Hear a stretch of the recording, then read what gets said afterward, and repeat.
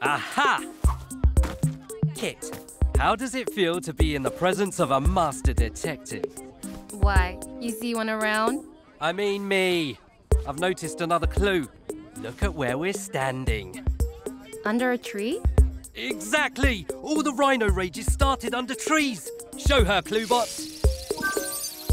Well, ain't that something? So there's a four-pod critter on the loose, jumping out of trees and scaring the rhinos. I think I saw it running away. You did? What'd it look like, Reggie? Well, it was small, almost like a cat, with a pointy face and dark spots. Like this? Yeah, that's it, but without the go-kart. Yeah, I just like drawing go-karts. A spotted cat creature. Sounds like a leopard to me. A leopard? You better be pulling my horn. Leopard? There's a leopard on the loose! Not so fast, Sam. This was no leopard. Look, the spots don't match, see? We can't risk it. If there's even a chance a leopard is attacking folks, I gotta shut down the watering hole. Hold up, Reggie. You might be able to keep the party going. If we can just figure out... The bugs! Whiskers, that's it! What's it? Kit, I know who's jumping on the rhinos. And I know how to catch her, too. Sam, this decoy looks pretty real.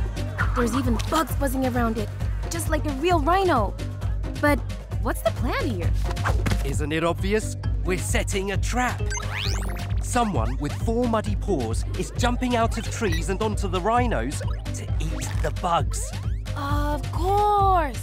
It must have been... the Genet we met earlier! Whoa! There she goes!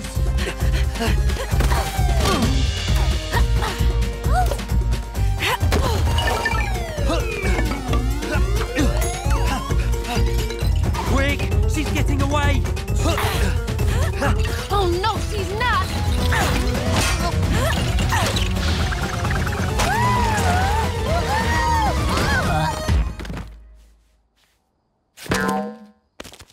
Going somewhere? Hi.